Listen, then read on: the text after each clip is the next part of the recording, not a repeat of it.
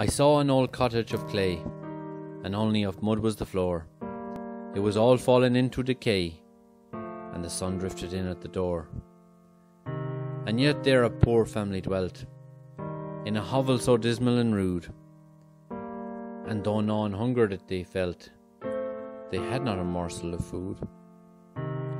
The children were crying for bread, and to their poor mother they'd run.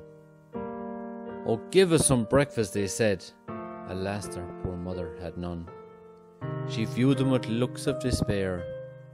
She said, and I'm sure it was true, "'Tis not for myself that I care, but my poor little children for you. Oh, then let the wealthy and gay but see such a hovel as this, that in a poor cottage of clay they may know what true misery is.